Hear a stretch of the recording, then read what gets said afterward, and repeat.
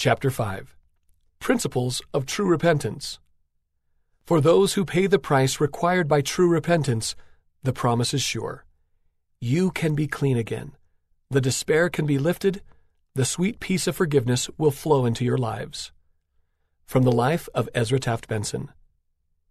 In his first General Conference address as President of the Church, President Ezra Taft Benson stated, "As I have sought direction from the Lord, I have had reaffirmed in my mind and heart the declaration of the Lord to say nothing but repentance unto this generation.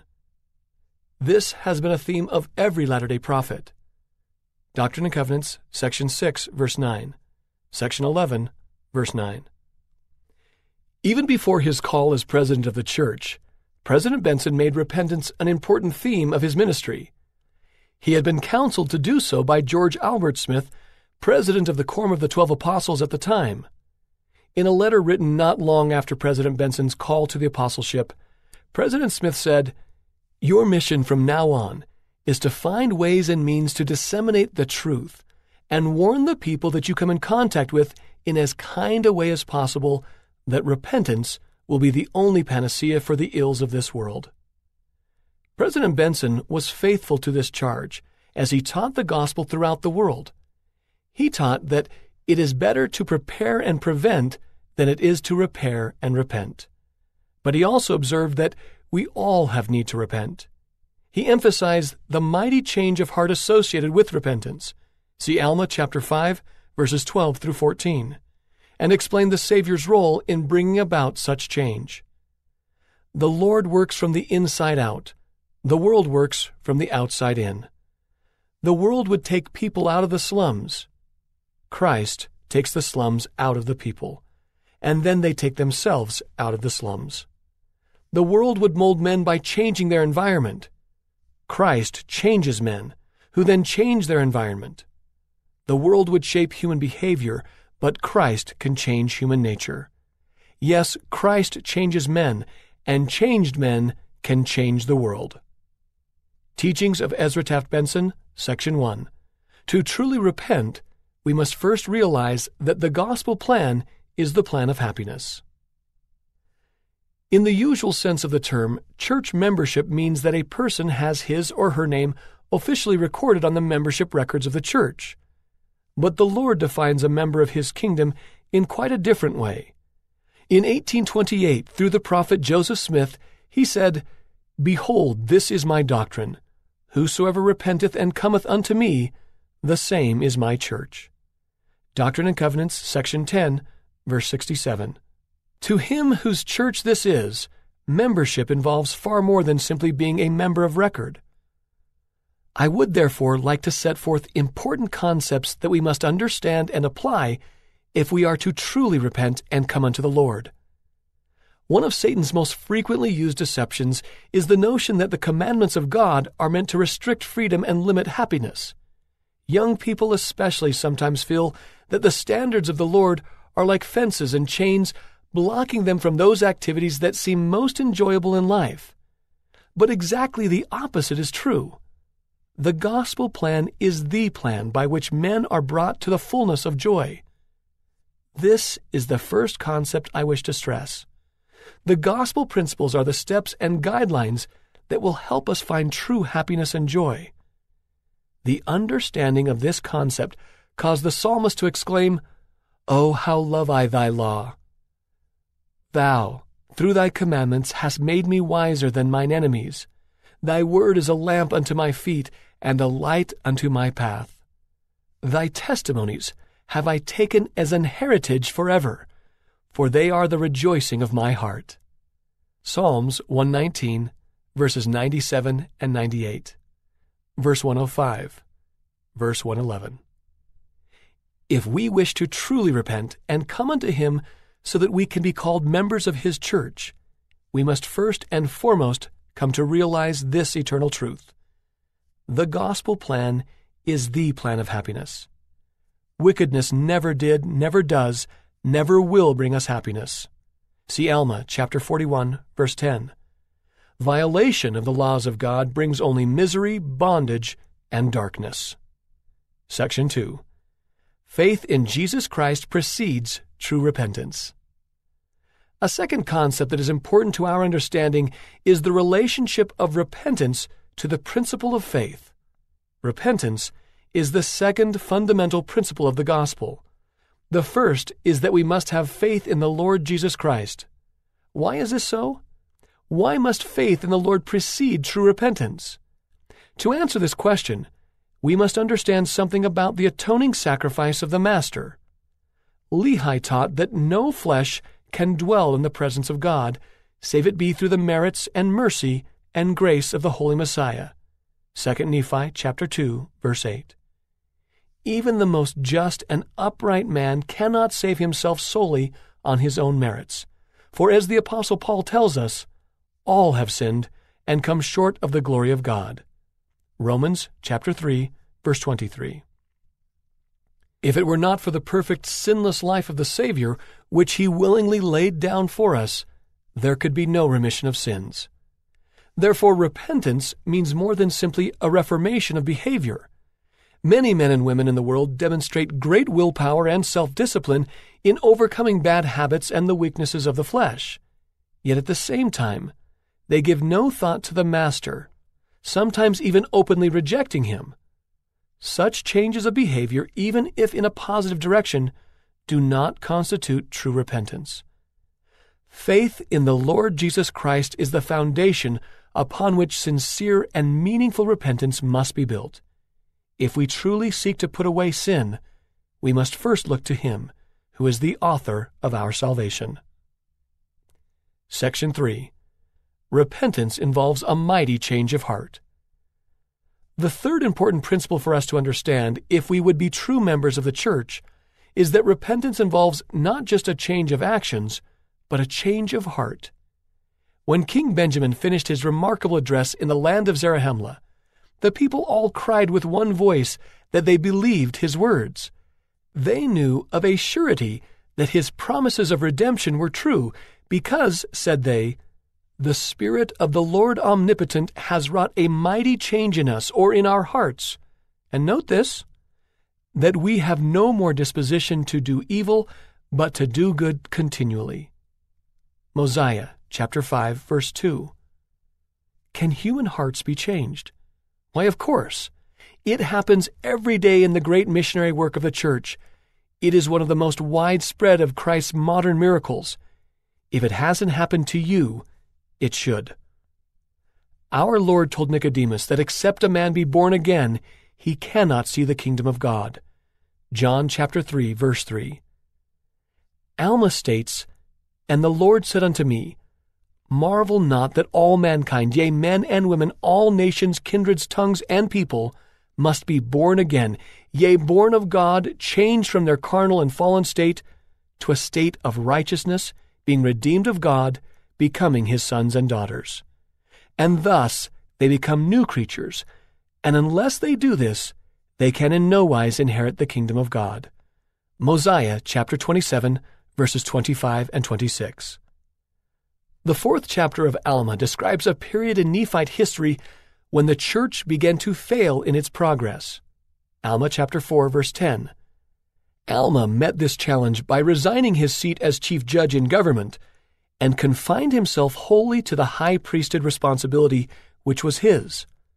Alma chapter 4, verse 20. He bore down in pure testimony against the people.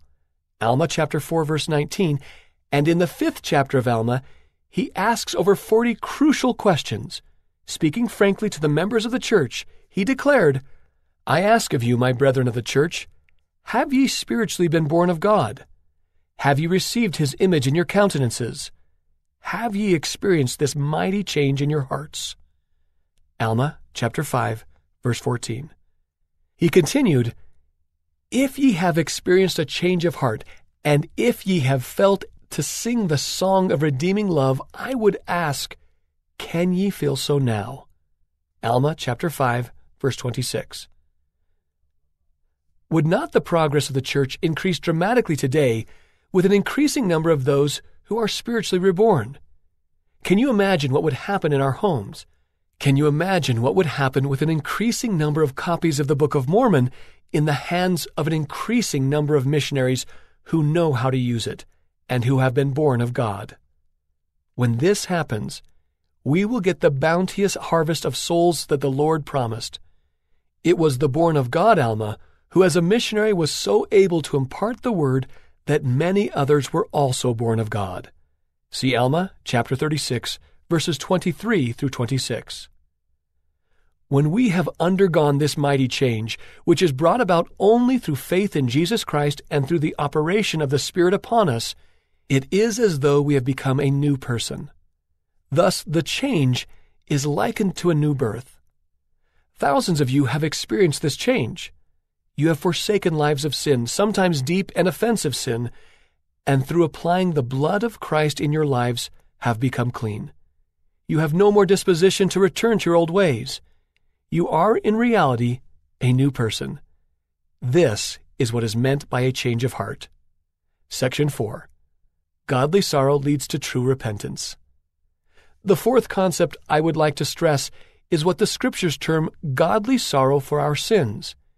It is not uncommon to find men and women in the world who feel remorse for the things they do wrong. Sometimes this is because their actions caused them or loved ones great sorrow and misery.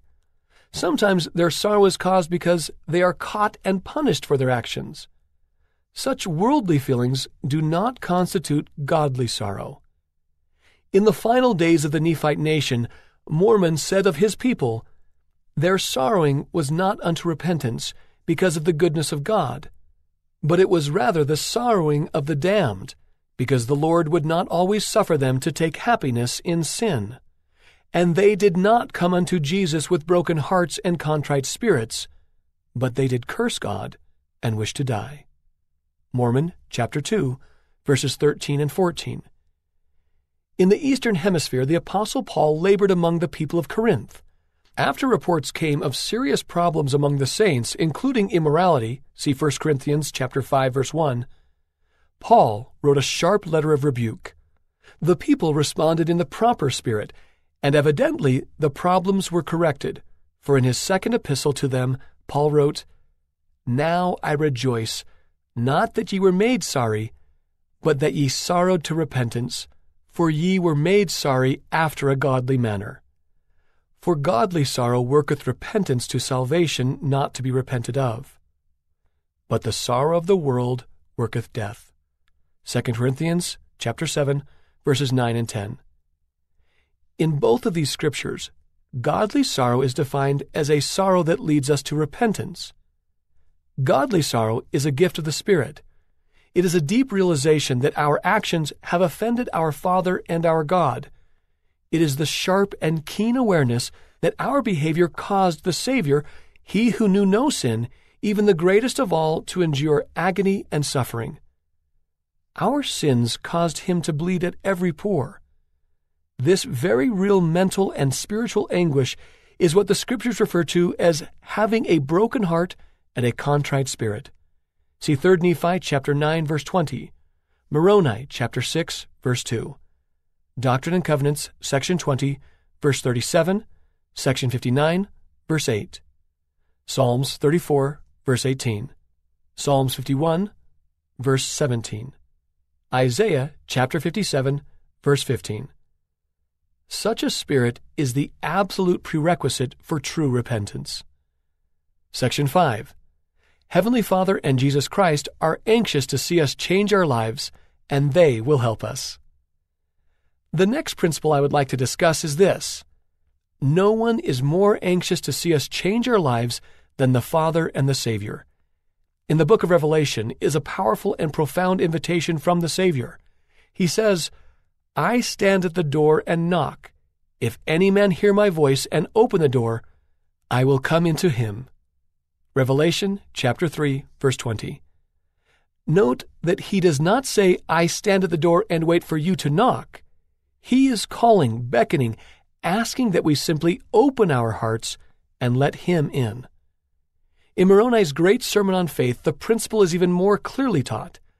He was told by the Lord, "If men come unto me, I will show unto them their weakness. I give unto men weakness, that they may be humble, and my grace is sufficient for all men." It matters not What is our lack or our weakness or our insufficiency?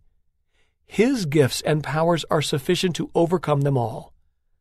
Moroni continues with the words of the Lord, "My grace is sufficient for all men that humble themselves before me. For if they humble themselves before me and have faith in me, then will I make weak things become strong unto them." Ether chapter 12, verse 27. What a promise from the Lord! The very source of our troubles can be changed, molded, and formed into a strength and a source of power. This promise is repeated in one form or another in many other scriptures. Isaiah said, "He giveth power to the faint, and to them that have no might he increaseth strength." Isaiah chapter 40, verse 29. Paul was told by the Lord, "My grace is sufficient for thee, for my strength is made perfect in weakness." 2 Corinthians chapter 12, verse 9. In the Doctrine and Covenants we read, "He that trembleth under my power shall be made strong, and shall bring forth fruits of praise and wisdom." Doctrine and Covenants, section 52, verse 17. See also 1 Nephi chapter 17, verse 3, 2 Nephi chapter 3, verse 13, Doctrine and Covenants, section 1, verse 28, section 133, verses 58 and 59.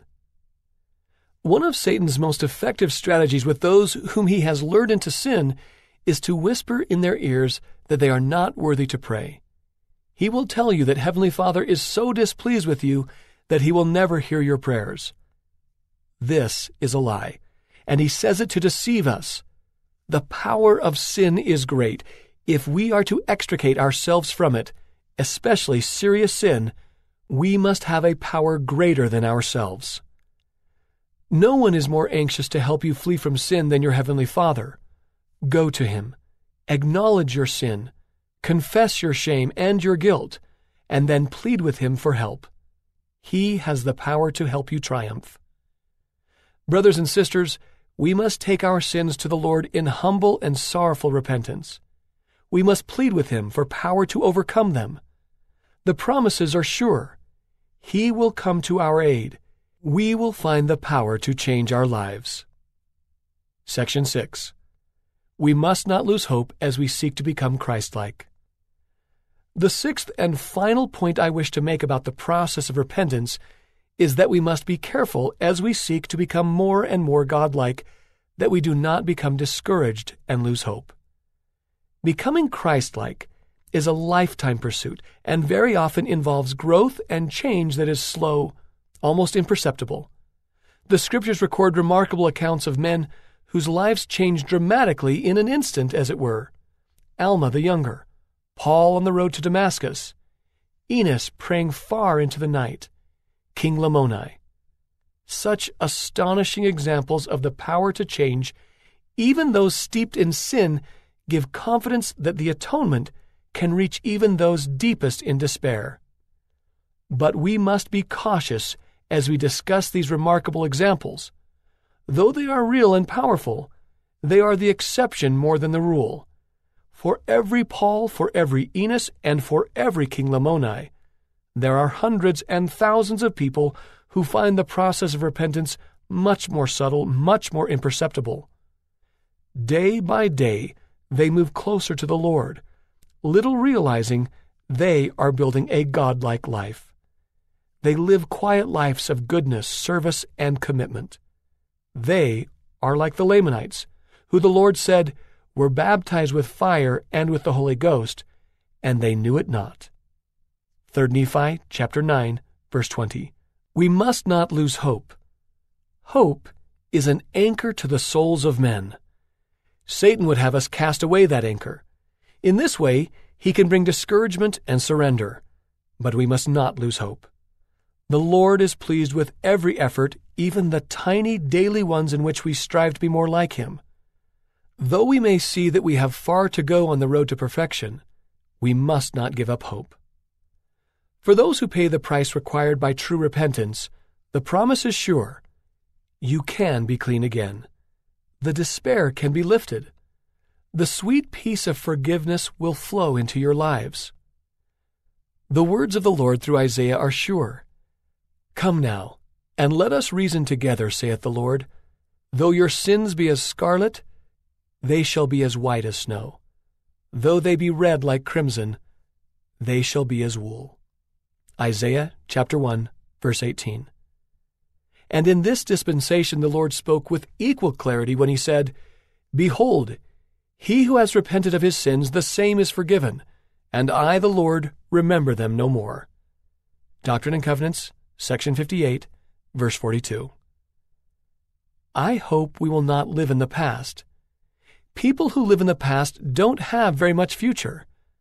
There is a great tendency for us to lament about our losses, about decisions that we have made that we think in retrospect were probably wrong decisions. There is a great tendency for us to feel badly about the circumstances with which we are surrounded, thinking they might have been better had we made different decisions. We can profit by the experience of the past, but let us not spend our time worrying about decisions that have been made, mistakes that have been made. Let us live in the present and in the future. My beloved brothers and sisters, as we seek to qualify to be members of Christ's church, members in the sense in which he uses the term, members who have repented and come unto him, let us remember these 6 principles. First, the gospel is the Lord's plan of happiness, and repentance is designed to bring us joy. Second, true repentance is based on and flows from faith in the Lord Jesus Christ. There is no other way. Third, true repentance involves a change of heart and not just a change of behavior. Fourth, part of this mighty change of heart is to feel godly sorrow for our sins. This is what is meant by a broken heart and a contrite spirit. Fifth, God's gifts are sufficient to help us overcome every sin and weakness if we will but turn to him for help. Finally, we must remember that most repentance does not involve sensational or dramatic changes, but rather is a step-by-step, steady, and consistent movement toward godliness. If we will strive to incorporate these principles into our lives and implement them on a daily basis, we shall then qualify to be more than members of record in the Church of Jesus Christ. As true members, we have claim to his promise, Whosoever is of my church and endureth of my church to the end, him will I establish upon my rock, and the gates of hell shall not prevail against them. Doctrine and Covenants, section 10, verse 69. My prayer is that we may all win that promise for ourselves. Suggestions for study and teaching.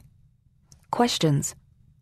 President Benson said that to truly repent, we must first realize that the gospel plan is the plan of happiness, and that wickedness never will bring us happiness. Section 1. Why do you think this understanding is essential in the repentance process? In our efforts to repent, why is a change of behavior not enough? See Section 2. Why do you think we need to look to Jesus Christ in order to truly repent? In what ways have you experienced a mighty change of heart, as explained in Section 3? What can we do to help others experience this change? In what ways is godly sorrow different from the regret some people feel when they have done something wrong? See Section 4. How might a parent or bishop use the teachings in Section 4 to help someone who needs to repent? As you review Section 5, what teachings do you find particularly comforting? Why are these teachings comforting for you? Testifying of the power of the Savior's atonement, President Benson said, "We must not lose hope." Section 6.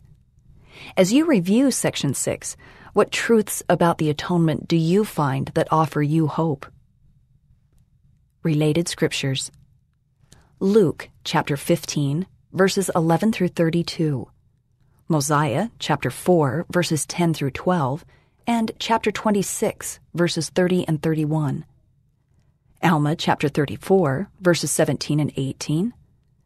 3 Nephi chapter 27, verses 19 and 20.